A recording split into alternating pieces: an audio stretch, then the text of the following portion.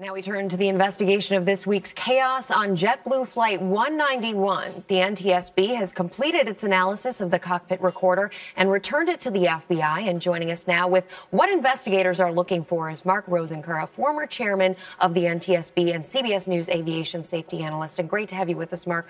Always love your insights on topics like these. Good to be with you this morning, Rebecca. So what are we looking for? What is the NTSB and the FBI looking for in these tapes? The cockpit voice recorder is an excellent tool to be able to understand exactly what happened, either in an incident or an accident. These are the recordings of the actual conversations and the sounds on the flight deck. And there's about 2 hours here from a 4-hour time span. Why just the 2 hours of footage? Well, actually, the minimum requirement would be 30 minutes, and that's in the old boxes. So the newer boxes are up to 2 hours.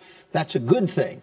Normally, we're not looking at these kinds of events at the NTSB. They're normally, unfortunately, looking at these boxes after a catastrophic accident has occurred, and normally the 2-hour window is enough. Here, it would have been a lot nicer, if you will, to be able to hear the exact conversations at the beginning of this flight, but the 2 hours should be enough for them to get a good sense of what was going on that flight deck, how the first officer performed, the unusual behavior of the captain.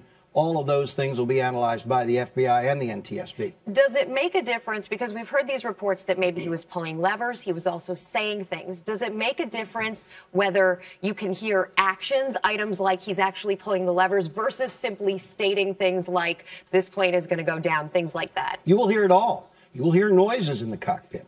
You will hear him flip switches. You will hear any bumps, any type of instrument warning systems, if any went off at that point. But you'll certainly hear the discussions between the two pilots, and also the departure, if you will, from the flight deck, and then his attempt to get back in and the banging on that door. And this is still a criminal case, or this is a criminal case, I should say. The FBI remains involved here. Who's taking the lead at this point, the NTSB or the FBI? The FBI will lead this investigation with assistance by the NTSB.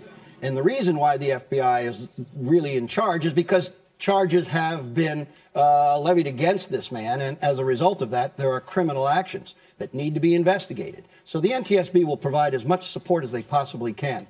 You bring up the fact that this is sort of new territory for the NTSB, also for the FBI, because in most of these cases, unfortunately, we're dealing with them after a crash where lives have been lost. How does that, as a result, change the stakes here and the potential outcome here? Well, because it's a criminal case, the FBI will be doing a very thorough investigation. The reality of life is this is so unique, so unusual. Pilots don't do this. We see 30,000 operations every day in the United States, landings and takeoffs, without incident, without accident, with tremendous professionalism. This was an extraordinary issue.